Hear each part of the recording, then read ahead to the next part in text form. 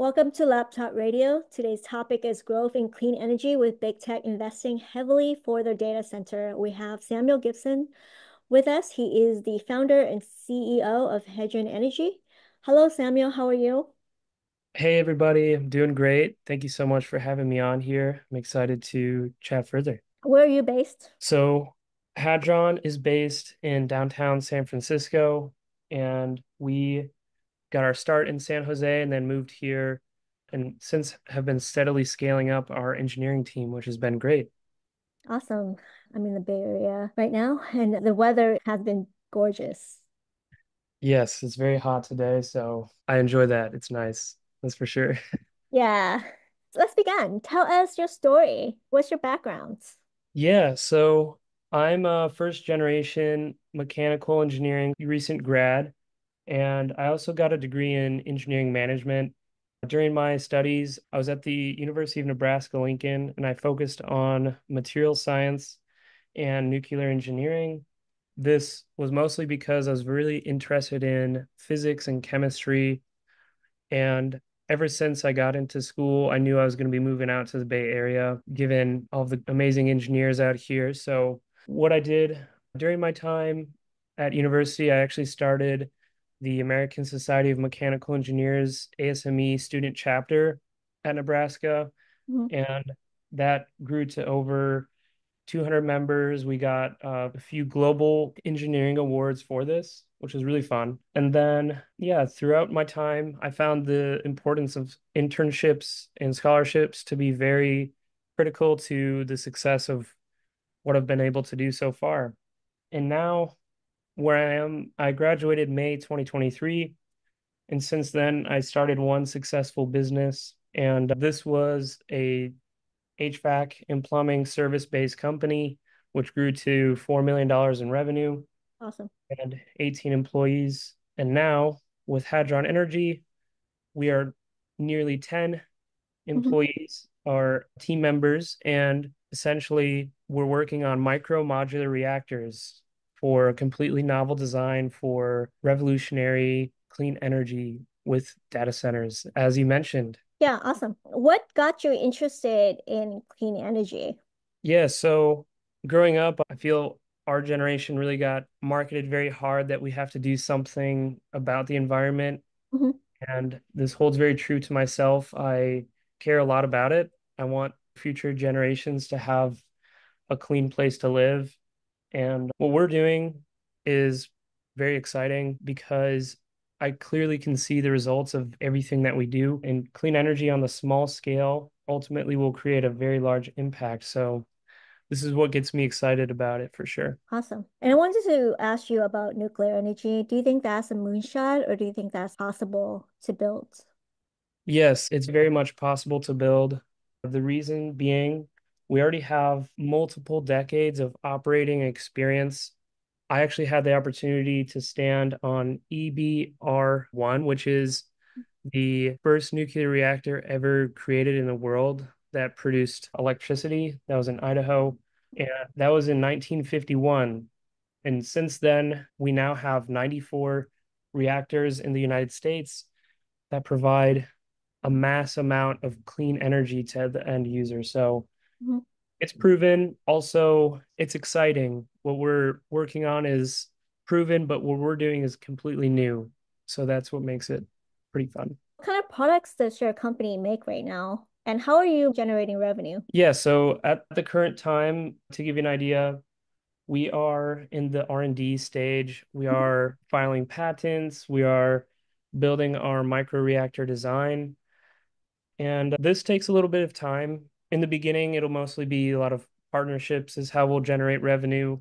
We haven't truly been focused on this just yet as far as generating revenue goes, because the majority of our revenue will come from the deployment of our micro reactors, which is a little bit out in terms of the development phase, but in terms of investments and these things, we're very much heading in the right direction. So that's very exciting. Awesome. How do you see the nuclear energy industry grow? Do you see collaboration among the different companies, or do you see it as a competition? So I've now had the chance to travel a little bit I've been to London, I've been to New York, Idaho, and I'm going to Florida next month.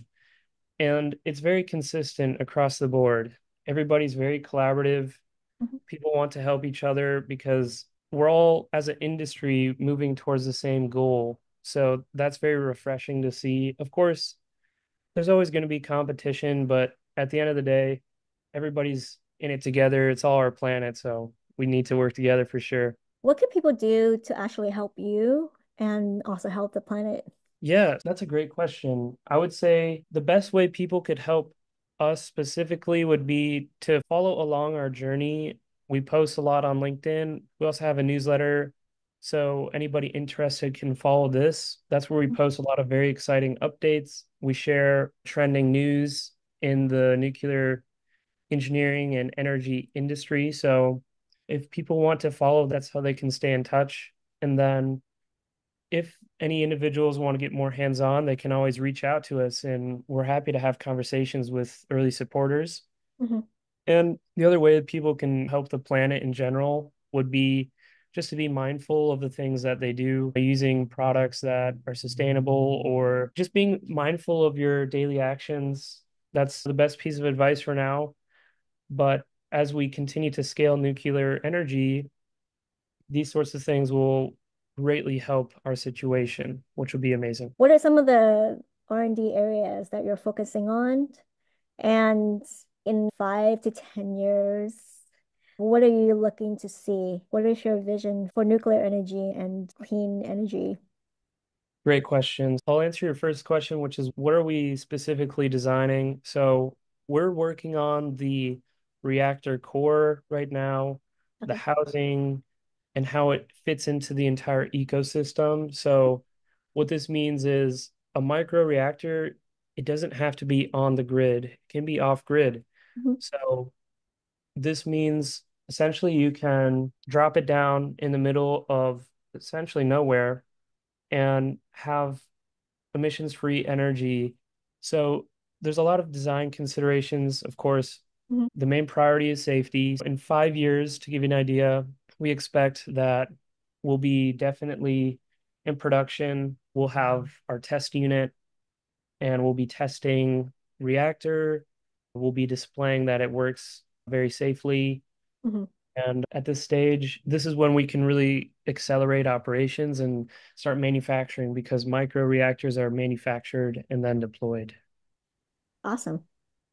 And what is your vision in 5 to 10 years? So 5 to 10 years, starting off with five, this would really be when our first products are hitting the market. And what we're really pushing for is to be very efficient, cost effective. That's what the end user wants for these products. That's our main priority. And if we can deliver that within 5 years, we'll be very successful. And then within 10 years, it'd really be about expanding to areas that really need what we're developing. And this will be in partnership with the regulatory bodies, of Mhm. course, as far as what other areas we can deploy Mhm. technology, what sort of remote communities we can help serve, Yeah. these things. So that's what I see. I see that you have a lot of experience in entrepreneurship. You grew an industrial company at 22 that achieved 4 million in revenue, and you had 18 employees in 8 months. That's a really short amount of time. Now you're growing a company that requires R&D and might take a little bit longer because of collaborations with the government bodies and other industry leaders. Mhm. What are some of the challenges that you face building this company as opposed to the first company that you created or built? Yeah, that's a very great question. I'll highlight some of the main challenges in the first one. Yeah, And that was definitely just figuring out how to start something from zero. yeah, That's probably the most challenging thing is that's not taught in school. That's hmm, something you have to really self-teach, yeah, or have a great mentor. Just having the confidence and the ability and the drive to just make it happen. hmm, That was really what I learned in the first company, and it gave me an amazing perspective for the second startup because I was able to learn from many mistakes. And that's probably the biggest thing with entrepreneurship is learning from your mistakes and learning from others and just continuing to better yourself. So, really, for the second one, yes, it will take a little bit longer to get us to the market, Hmm.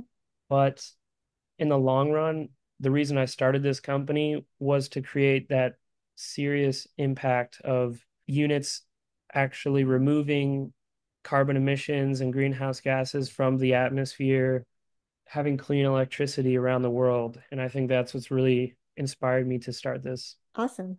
So sometimes starting a company is about team, and starting an energy company requires very specific skill sets as opposed to doing a general web company. How do you find talents, and what kind of skill set do you look for in people? Yeah, it's a great question. I would say we mostly look for people that are very humble, really driven. Often it's individuals that want to have a great impact. The engineering team, as far as that's concerned, it is a lot of engineers and scientists, as you would expect. Say the business side, it's people that love the idea, they're in love with the vision, Hmm. and you can tell people are passionate about it. Hmm. So really, when say we're interviewing candidates, we just look to see if that passion is coming through Hmm. the interview and what sort of extracurriculars or things outside of work that people do. And if we're able to just compile that into a perfect profile, that's exactly what we're looking for is people that are hungry to learn, very eager to make a difference. Awesome. And what is your momentum like at the company right now? I know because when we're creating the clean energy workshop at Stanford, or a conference at Stanford, I realized that a lot of people in the space is super passionate and excited. Everyone loves the topic. So how is it going at the company right now? Oh, it's absolutely amazing. We have amazing morale. Our team Mhm. is very excited. We have many candidates that are very interested. So we're attracting outstanding people that really want to make a difference. And something else that's just very exciting. I know this isn't the most important metric to measure, but I try to be a community builder. Yeah. And with our Hadron Energy LinkedIn page, we've gained nearly at this point now 1,000 followers in just 3 months. Okay, awesome. Be fun. So I like to just share the people are out there, the passion is there. It's a large community, so that's what's exciting. Back in the days when we're hosting that conference, most people didn't really understand what nuclear energy means. Again, people think it was a moonshot, and it seems like people are actually investing in the space. It's something that tangible that can be built, and there's products that will be made. Do you understand why and where it came from? Yes, the origins of nuclear energy go back to other sort of motives, if you will. In the past, there was some war times that really sparked the idea to create these sorts of things. However, we have since harnessed this for the better, and we've harnessed it for the best of all humanity. And we have these devices now that are capable of producing emissions-free, clean energy at a massive scale. Yeah. This is where the motivation to create the technology back in the 1950s or the earlier days when everything was starting out. But once we realized we could use it for peaceful purposes, this is when innovation really started to take off. And the thing is, public perception is really starting to change. Now, the majority of people in America support nuclear energy as a clean source. And this shift was absolutely amazing for investments flowing in. And now you've probably seen Amazon investing $500 million, Yeah. Google committing 500 megawatts, etc. Yeah, no, it's awesome. Even around the world, I've seen a lot of green initiatives sponsored and created and built by government with other companies, which is really awesome to see, especially around the world and apparent as well. That's awesome because it's a global challenge. And I Mhm. think everyone doing certain things basically help with that. Do you live a certain lifestyle that Oh, basically yeah. align with the company? Oh, I totally live a certain lifestyle. Yes, that's, that's a great question. My lifestyle is completely focused really on the company Yeah. starting this thing out because, as you can imagine, in the beginning for something like this. It's very hands-on. Mhm. For example, this morning I was filing a patent and trying to get this through, talking with investors, and it requires a lot of attention, but I know as with my last company, last venture, there comes a point when it feels as if the company runs itself, as Yeah. it's a well-oiled machine. As long as you design it in the proper way, that's how you make a valuable company. Yeah. Yeah, that's awesome. And it sounds like you're on track. Is there anything that you want to share that I have not asked you? Yeah, I just wanted to share actually just how something like this works, just in case anybody is wondering. There's two types of processes. There's fission and then fusion. I think you mentioned fusion you're pretty familiar with, Yeah. fusion as well. Yeah. Okay. So fission, you have these enriched uranium fuel rods that you're introducing neutrons to then split the uranium atoms that then create a chain reaction of more atoms splitting, and this releases thermal energy, which can be harnessed to generate steam from a water supply to then power, spin a turbine, which then spins and produces power from a generator. So with this, it's a pretty outstanding and phenomenal process. However, when you see one of these units working, it's actually boring, which is what I would like to share is the science behind it is fascinating, but it's nothing to be afraid of. Yeah. So that's definitely what I'd like to share.